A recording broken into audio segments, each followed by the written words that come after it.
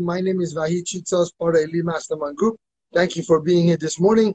Go ahead and introduce yourself to everybody. Let us know where you're tuning in from. Sure. My name is Rachel Brooks. I usually go by Rach. That's kind of just a friend thing that has taken on. I am a transformational coach and intuitive healer, and I am from New Yorker originally, but I am currently in Rhode Island, Providence. You got it. So let's dive into it. For entrepreneur, first, Yeah. I got two questions. What is your definition of an entrepreneur, and what is the definition of mindset? Because these are the two big keywords that a lot of people are throwing around, and I feel like sometimes we need to put a little explanation on what they mean and the reason why they call them entrepreneur, or the reason why we say you should have your mindset shift. So let's elaborate on that a little bit for us. Sure. When I think of entrepreneur, I guess I blended mindset. I think of it's someone with a really original idea, or it's somebody that has the motivation to keep going no matter what. So, I think that a lot of entrepreneurs probably have worked for people in the past and they realize this isn't working for me anymore. I feel like I can make this product better or this experience better, and they want to do it in their own way. So I would say original idea, whether it's a product or a new system of some kind, and they really just have that dream that really drives them, or they just have the overall feeling of like, I can't do this for someone else. I have to do this on my own. And they just really have that drive to fail and pick themselves up and keep going because they know in their heart of hearts, it's going to work out. And then mindset for me, it's been a couple of different ways. I was in corporate America, and I went through the mindset of like, go, go, go, listen to what they say. It's almost like it's their rules, follow them, do the best of your ability. But as I have gone through my self-development journey, mindset has completely taken on a new role where I am all about being selfish. So I think the word selfish is a very ugly term in America, where we think it's greedy, like we're taking it away, something away from someone. But my mindset now is selfish. I need to fill my cup up to make myself better for other people, to show up better for other people. So mindset is about what works for you, whether that's meditating, whether that is journaling, walking, whatever that is to get you right, get you aligned with yourself. That is mindset. You could talk affirmations, and everyone has their own, different things of doing it. But I think that the way you talk to yourself in here, you have to like be in control of what's going on. So entrepreneurship is such a, for those of you who are not entrepreneur yet, new to the game, just starting, it is a constant battle with yourself because you face things like self-doubt. You face things like feeling unworthy. You face challenges with other people. Tech things go down. You kind of are a master of all hands. And until you can afford to pay people to do things, or really, I love a barter system, unless you're doing like a tradesy, you need to be able to keep yourself above water. So having that positive mindset and not just like blowing all your steam and really becoming exhausted, you need to stay there. Corporate America will get you to be exhausted. They'll do that for you. Like, we're in a different realm over here. So I guess that's what I would say about that. Okay, so here's my question. What made you change from corporate America to being an entrepreneur? Because that leap of faith, that just jump right there, I think because of what we're going through, the challenges that we're going through right now, I think more people are inclined in doing so, but it's not volunteer. It's being kind of pushed. Your back is against the wall now. You have to Sure. make the decision. But what made you do that change?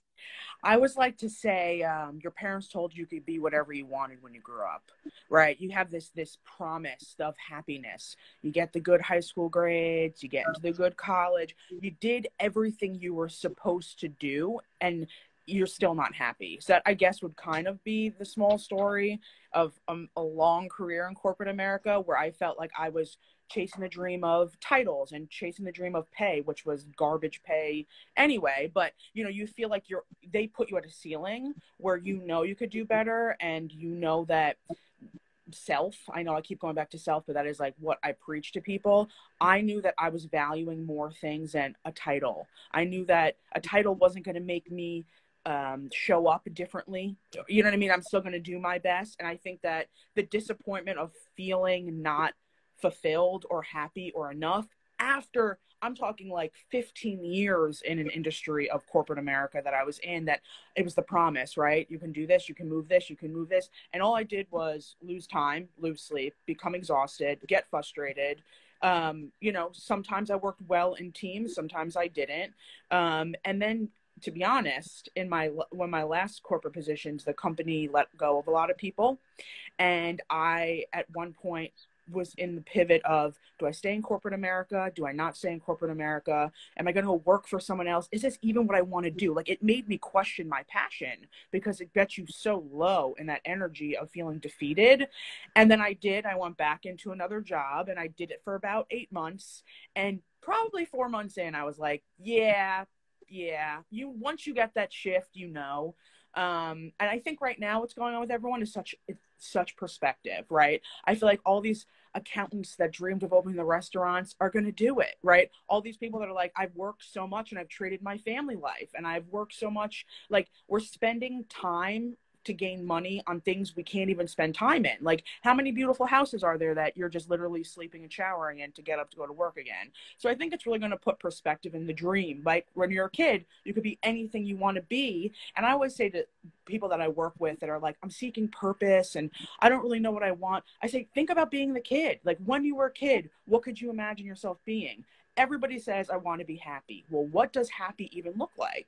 You know, what is that thing that you're chasing? And for me, I've created ways that I know fill me up, keep me happy. And when I don't honor like my routines or chase like the passion and what fills me up over the money will come. And that's a whole other discussion with, you know, our universal laws and things like that. But yeah, I think it was the shift of just really feeling unfulfilled, even though I was almost promised the image of fulfillment, and I just did it and I did it and I did it and I wasn't getting there. And I was like, I'm done like following society's rules and I'm going to do it myself. So I agree with that 100%. I mean, not all corporate jobs are like that. I mean, no. if it is, then that person should get the decision or have the choice to be able to make those decisions for themselves. But I feel like,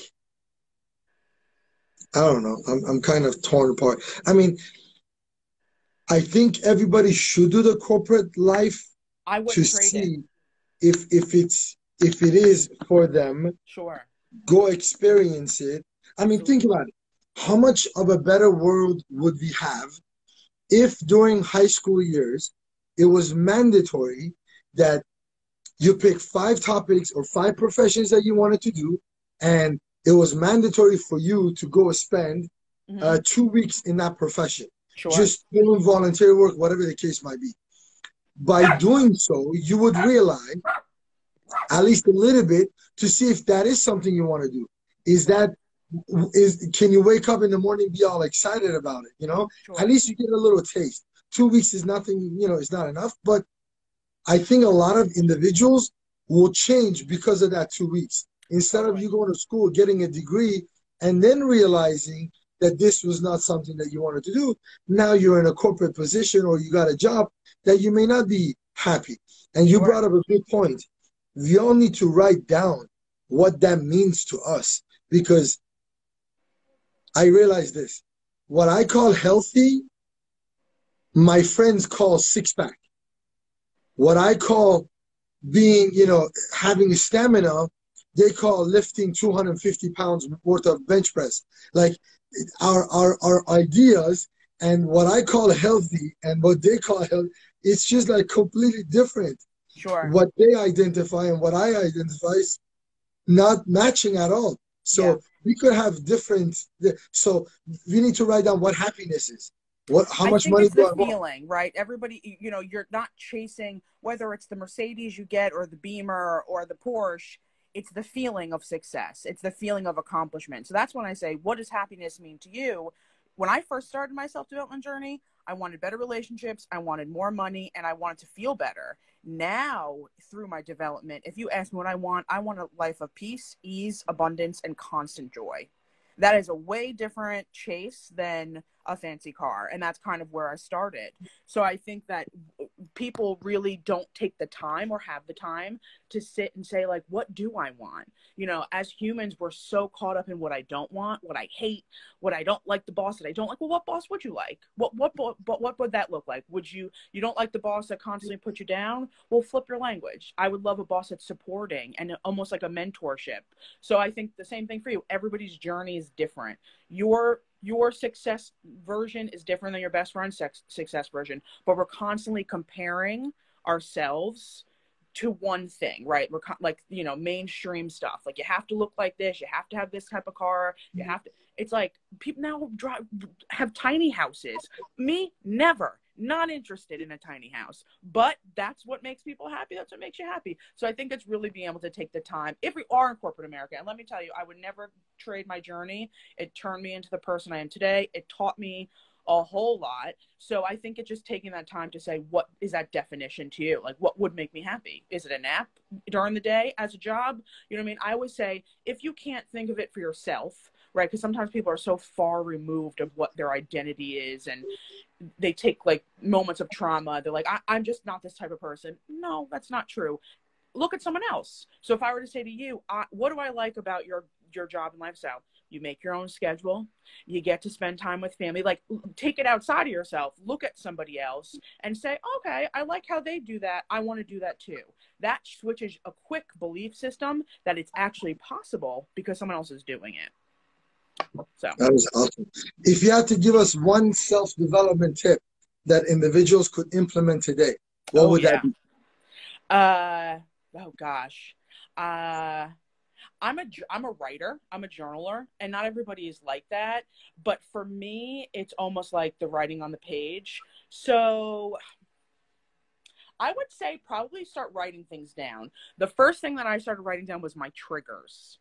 If something bothered me, I didn't even realize how judgmental I was, and being judgmental roots all the way back to fear and things like that. But this is what you can do. Ready?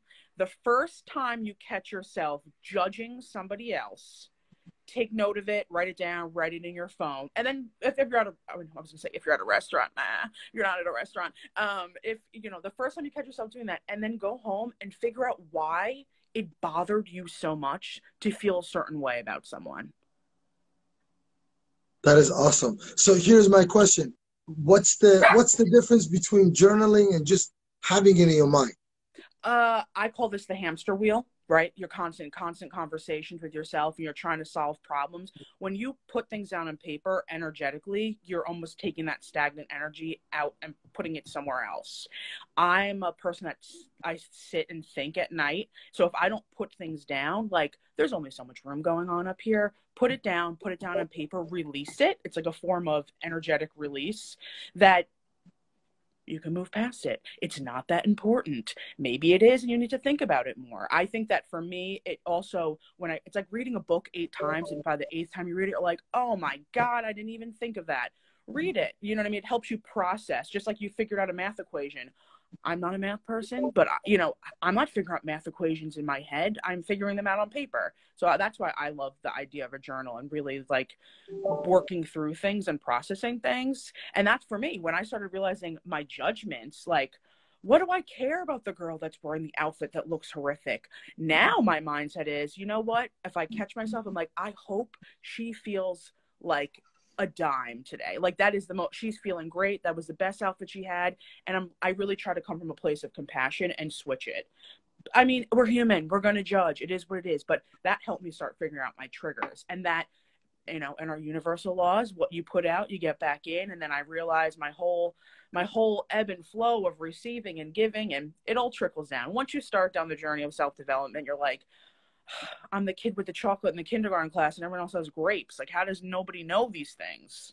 So I've been asking that question for a long time. Mm-hmm. Rachel, I want to thank you so much. Rach, I thank you so much for taking this time and being with us this morning. Hopefully we'll get to do more. Love your page. A lot of good content. Keep up the good work. Talk to you soon. Have a good one. Bye. Bye-bye.